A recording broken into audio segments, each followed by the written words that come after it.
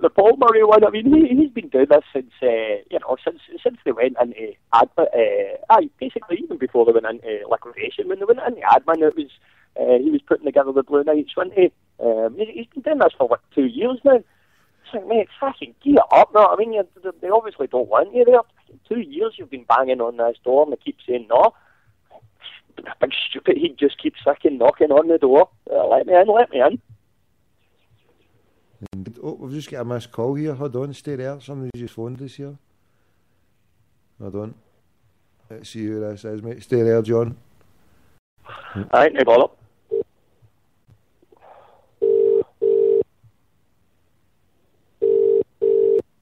Check money. Peace, love and harmony's put check money. Hold on. Hello.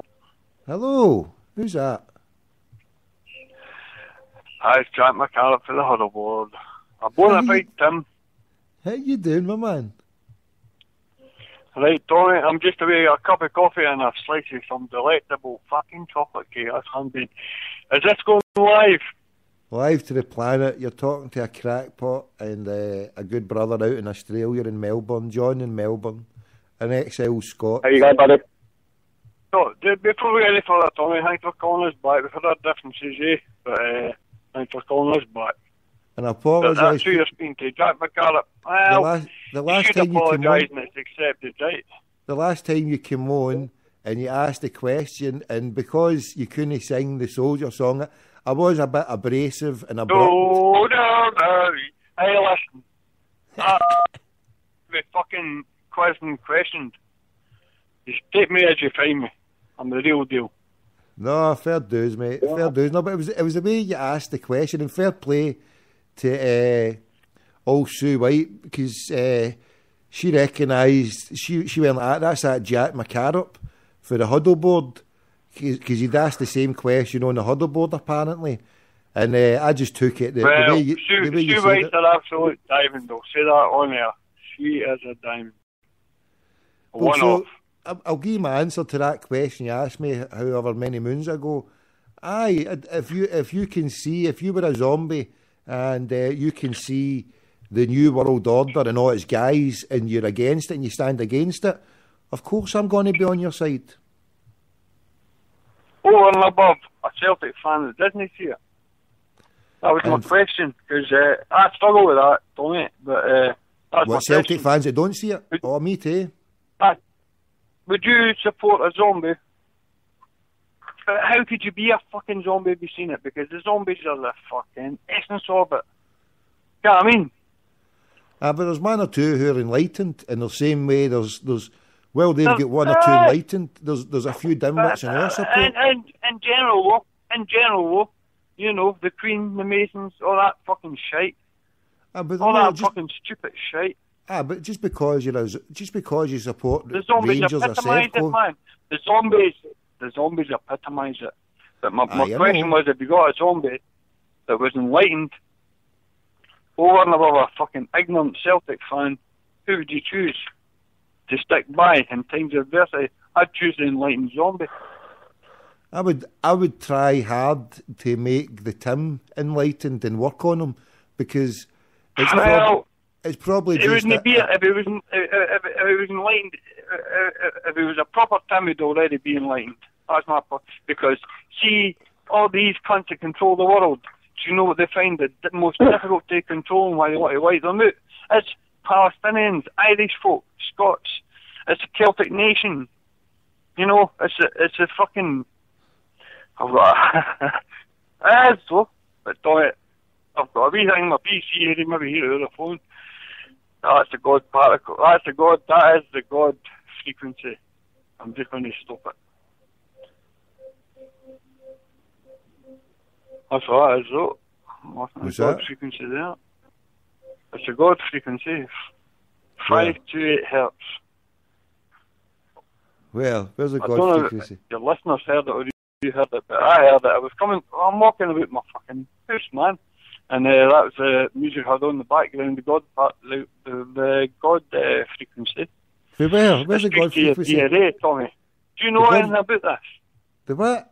Do you know anything? Do you Mr. Tommy McGarrigle, crackpot extraordinaire, know anything about the God frequency? No, what's the God frequency? Tell me. Well, what it is, it's something that's suppressed by the powers that be, religious powers at the time, the controlling powers at the time in the history of humanity. They suppressed it and changed it and made it 440 hertz for your standard day tune on a guitar, so it's like.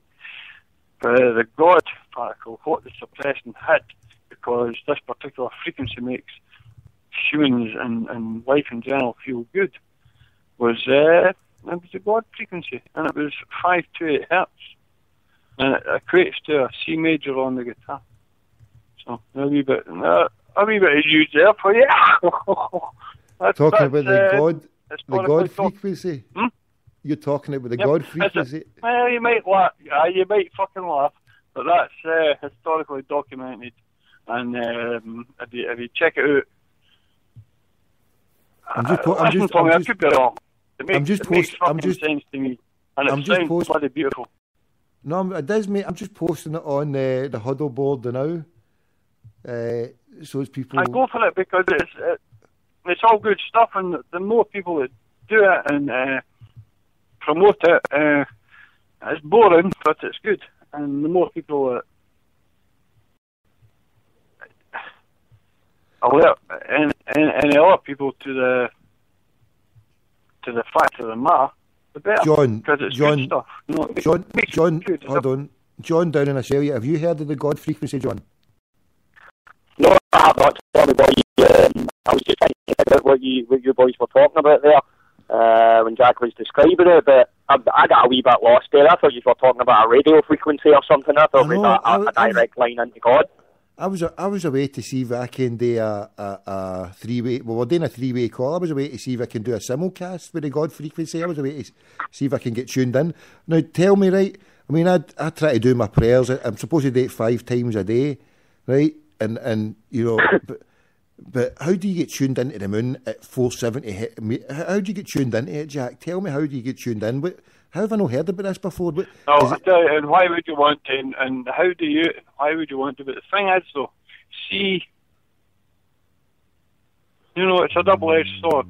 I'm not dismissing you. Hold on, before you go on, I'm not dismissing you. You know, right? Because for instance, religion. Let's talk about religion. It's all the same fucking God. Different stories behind it all. Different amounts of what you can verify authenticity. It's all the bullshit. It's ancient controlling mechanisms foisted upon, the poor, simple proletariat, fucking human being walking the planet. And people need to see through it all, get together, and take on the real fucking enemy, because it's worldwide now. It's worldwide now, and I almost probably always was, but it is worldwide now, and it's time everybody woke up, fucking stopped bothering about stupid fucking fictional media, and realised how interesting real life is, and took it on board, and looked and seen what was happening to us all, because it could be a lot better than what it is, and it fucking pisses me off. But God-fearing atheist, I agree with what you were saying there, Jack. I think religion is just a form of control that's been there since the beginning. That's all it is. The whole system's just completely fucked. How the fuck can you be a God-fearing atheist? What the fuck's that all about, you mad bastard?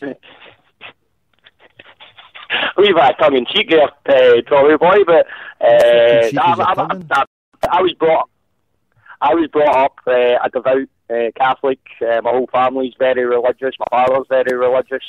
I gave up on it in my mid-teens somewhere. I got very disillusioned with it, and I don't know. I don't believe that there's an all-powerful, almighty being that created the universe. I strongly believe that everything came about. My old man was a fucking bricks and mortar type of guy. He did what he took to survive and keep his family going. Skint all his days, worked this cunt out. An absolute fucking one-off. Oh dear, bit esoteric, looked into stuff and that, and, you know, not a good person. I believe most people are generally good. Most people basically are generally good. We're all getting fucked, mate. We're all getting fucked, and it's time we fucking realise it and woke up. It's not tinfoil hat, it's not fucking, you know, bloody stupid stuff. Let's credit each other with some intelligence here. We are getting fucked. We're getting fucked. It's time we fucking done. And we have been since day dot, mate. And this is me speaking to you, one inside the planet Tartara. And we are getting fucked. Come on. Let's wake up and fucking see it all. 100%. But give us mobile phones. Give us mobile phones. The wee small print at the back is, might cause cancer. Happy New Year. Hope we have a nice Christmas. Wake up, folks. We're getting fucked. You may be getting fucked, but somebody's not had their whole in fucking months. Well, I can do. I can't do much. I'm fucking skint. I have no power over no cunt. But I know what's going on. And anything I can do to stop it will be done. And that may be boring and tedious to some people, but it's essential. And you may be getting fucked, but some of us have not had their whole in months. I mean, fucking think about somebody else. I'm not getting a fucking king. Speak for yourself. You're getting fucked. Whenever you're getting fucked, you might be getting fucked. But fucking hell, have a thought at Christmas for us cunts that are fucking not getting it. Know what I mean? Oh man, I'm in a wee position here. I need to put this phone down for 1 minute to roll a 5. I'll pick it back up. I'm not cutting you off, friend. I'll be back in a minute. Well, I'm cutting you off, right? I'll phone you back in 5. Right? We'll take a break now. John, phone us back, right? Oh, somebody else is fucking phoning here. I'll phone you all back, right? Hang up now. My he's busting. Who's this? The fucking God particle. The God frequency. Fucking. Do you know what? I remember what I did once to somebody.